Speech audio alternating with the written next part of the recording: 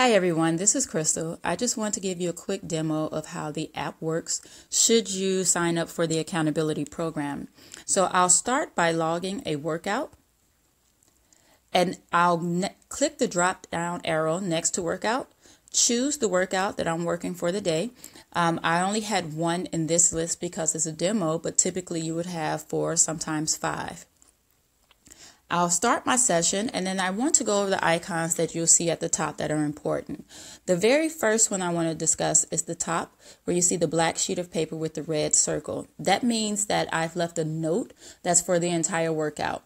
So I'm telling my clients that between each set or after each set, I want them to do 15 calf raises as active rest just to keep moving.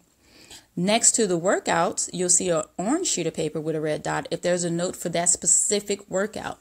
And for this one, for that exercise. And for this exercise, I want them to make sure that they know that the reps that are listed are for each side and not for total, so that they're not cheating themselves. The icon next to it, and I'm actually going to scroll down to deadlift with upright row just because there's information there. But when you see the clock with the circle around it, that means that it's showing you your history for that specific exercise. So if you've done it before in a previous workout, you can see how much you've progressed. Hopefully you've progressed, and see what reps you've performed, what weight you use, so that you can track it. The icon next to it allows you to create supersets. I like supersets. So if you have a specific setup in your gym and you want it to be able to do the single leg bridge with the renegade row, you can do that by creating your own superset. And the last icon next to it is the arrow one that allows you to swap out exercises. Say, for instance, you may not have the ability to perform that exercise because you may not have the weight or you may not have the machine available. You can search for the exercise that you actually did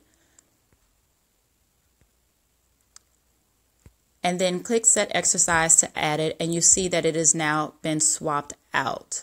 Now, the last thing I want to show you in here, well, not the last thing, was something very important and one of the highlights. Say, for instance, you have no idea what a weighted snow angel is.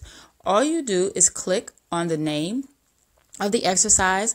You'll see a description and also the ability to watch a sample video.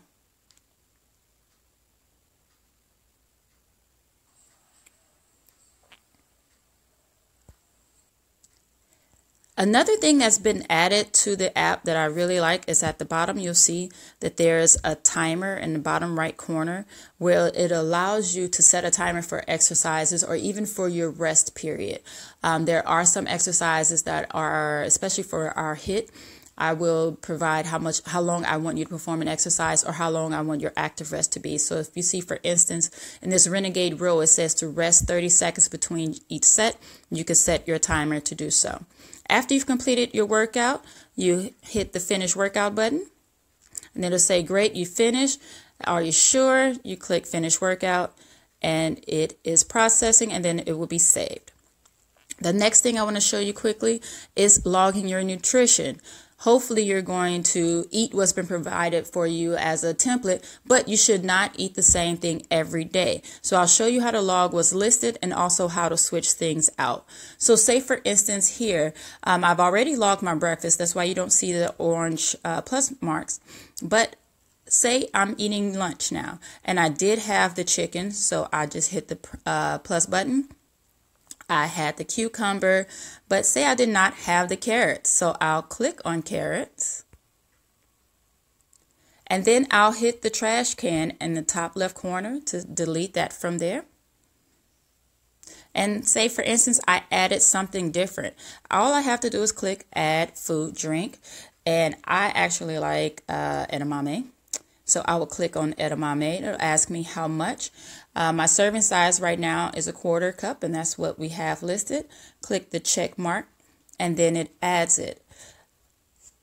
One great thing about this program and this app is that at the very bottom, it'll allow you to view your macros. So I set the macros that I want you to intake for each day. So it's your calories, your fat, your protein, and your carbs. So when I click on view macros, I can see that I've had 689 calories for the day. And after I'm done, I can click Save Nutrition Log, and that should be done after each meal because I can come back in and log multiple times throughout the day. The last thing that I want to show you is the shopping list. The shopping list is created based on what your set nutrition plan is for that cycle.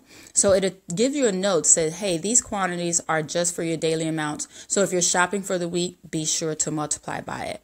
Okay.